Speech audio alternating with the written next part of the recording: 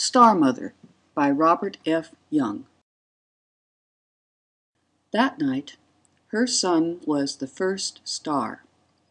She stood motionless in the garden, one hand pressed against her heart, watching him rise above the fields where he had played as a boy, where he had worked as a young man, and she wondered whether he was thinking of those fields now, whether he was thinking of her standing alone in the April night with her memories, whether he was thinking of the verandahed house behind her, with its empty rooms and silent halls that once upon a time had been his birthplace. Higher still and higher he rose in the southern sky, and then when he had reached his zenith, he dropped swiftly down past the dark edge of the earth and disappeared from sight. A boy grown up too soon, riding round and round the world on a celestial carousel, encased in an airtight metal capsule, in an airtight metal chariot. Why don't they leave the stars alone, she thought. Why don't they leave the stars to God? The general's second telegram came early the next morning.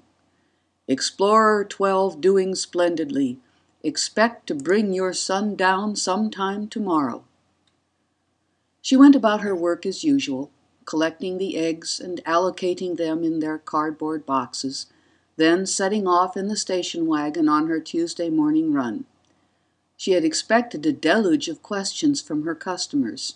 She was not disappointed. "Is Terry really way up there all alone, Martha? Aren't you scared, Martha?" "I do hope they can get him back down all right, Martha." She supposed it must have given them quite a turn to have their egg woman change into a star mother overnight. She hadn't expected the TV interview, though, and she would have avoided if it had been politely possible. But what could she do when the line of cars and trucks pulled into the drive, and the technicians got out and started setting up their equipment in the backyard? What could she say when the suave young man came up to her and said, "We want you to know that we're all very proud of your boy up there, ma'am, and we hope you'll do us the honor of answering a few questions." Most of the questions concerned Terry, as was fitting. From the way the suave young man asked them, though, she got the impression that he was trying to prove that her son was just like any other average American boy, and such just didn't happen to be the case.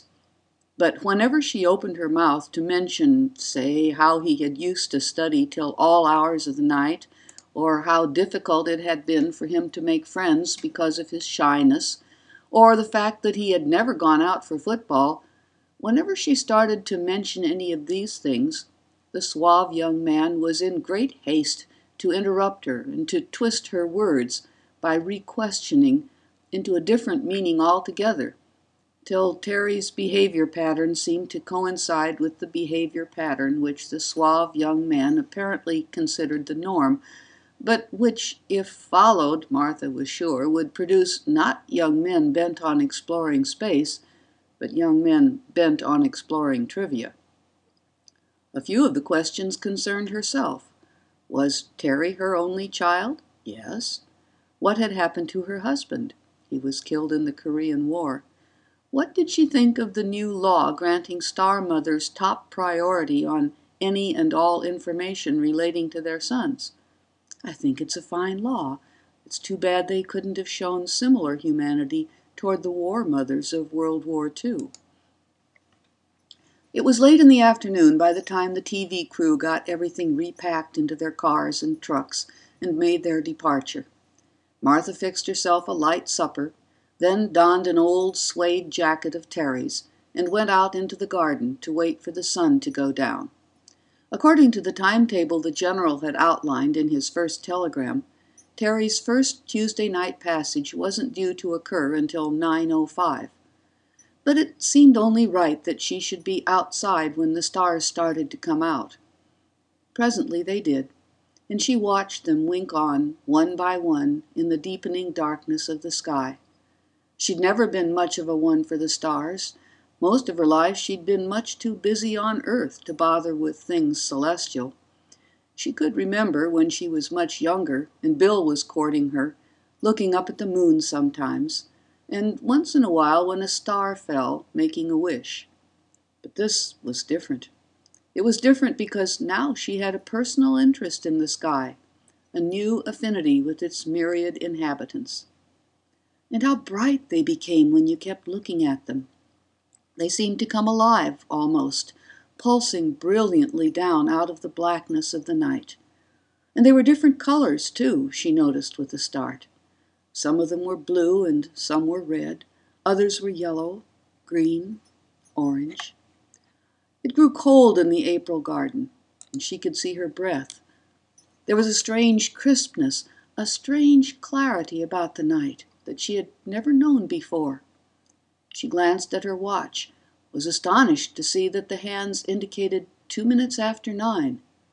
Where had the time gone? Tremulously she faced the southern horizon and saw her Terry appear in his shining chariot, riding up the star-pebbled path of his orbit, a star in his own right, dropping swiftly now, down, down and out of sight beyond the dark wheeling mass of the earth.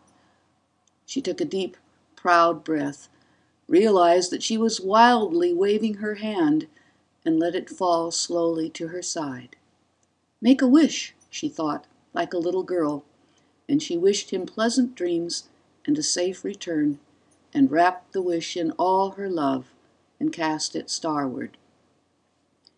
Sometime tomorrow, the general's telegram had said. That meant sometime today. She rose with the sun and fed the chickens, fixed and ate her breakfast, collected the eggs and put them in their cardboard boxes, then started out on her Wednesday morning run. My land, Martha, I don't see how you stand it with him way up there. Doesn't it get on your nerves? Yes, it does. Martha, when are they bringing him back down? Today. It must be wonderful being a star mother, Martha. Yes, it is, in a way. Wonderful and terrible. If only he can last it out for a few more hours, she thought. If only they can bring him down safe and sound. Then the vigil will be over, and some other mother can take over the awesome responsibility of having a son become a star. If only... The general's third telegram arrived that afternoon. Regret to inform you that meteorite impact on satellite hull severely damaged capsule detachment mechanism, making ejection impossible. Will make every effort to find another means of accomplishing your son's return. Terry. See the little boy playing beneath the maple tree, moving his tiny cars up and down the tiny streets of his make-believe village. The little boy, his fuzz of hair gold in the sunlight, his cherub cheeks pink in the summer wind. Terry. Up the lane the blue-denimed young man walks, swinging his thin, tanned arms, his long legs making near grown-up strides over the sun-seared grass, the sky blue and bright behind him, the song of cicada rising and falling in the hazy September air. Terry. Probably won't get a chance to write you again before takeoff, but don't worry, Ma. The Explorer 12 is the greatest bird they ever built. Nothing short of a direct meteorite hit can hurt it, and the odds are 1,000,000 to 1. Why don't they leave the stars alone? Why don't they leave the stars to God? The afternoon shadows lengthened on the lawn, and the sun grew red and swollen over the western hills. Martha fixed supper, tried to eat and couldn't. After a while, when the light began to fade, she slipped into Terry's jacket and went outside. Slowly, the sky darkened, and the stars began to appear. At length, her star appeared, but its swift passage blurred before her eyes. Tires crunched on the gravel then, and headlights washed the darkness from the drive. A car door slammed. Martha did not move. Please, God, she thought, let it be Terry, even though she knew that it couldn't possibly be Terry. Footsteps sounded behind her, paused. Someone coughed softly. She turned, then, "Good evening, ma'am." She saw the circlet of stars on the gray epaulette. She saw the stern, handsome face. She saw the dark, tired eyes. And she knew. Even before he spoke again, she knew. "The same meteorite that damaged the ejection mechanism, ma'am? It penetrated the capsule, too. We didn't find out till just a while ago, but there was nothing we could have done anyway. Are you all right, ma'am?" "Yes, I'm all right." "I wanted to express my regrets personally. I know how you must feel." "It's all right." "We will, of course, make every effort to bring back his remains so that he can have a fitting burial on Earth." "No," she said. "I beg your pardon, ma'am?" She raised her eyes to the patch of sky where her son had passed in his shining metal sarcophagus. Sirius blossomed there, blue-white and beautiful. She raised her eyes still higher and beheld the vast parterre of Orion, with its central motif of vivid forget-me-nots, its far-flung blooms of Betelgeuse and Rigel, of Bellatrix and Saiph, and higher yet, and there flamed the exquisite flower beds of Taurus and Gemini. There burgeoned the riotous wealth of the crab. There lay the pulsing petals of the Pleiades. And down the elliptic garden path, wafted by a stellar breeze, drifted the ochre rose of Mars. "No," she said again. The general had raised his eyes too. Now, slowly, he lowered them. "I think I understand, ma'am. And I'm glad that's the way you want it. The stars are beautiful tonight, aren't they?" "More beautiful than they've ever been," she said. After the general had gone, she looked up once more at the vast and variegated garden of the sky, where her son lay buried. Then she turned and walked slowly back to the memoried house.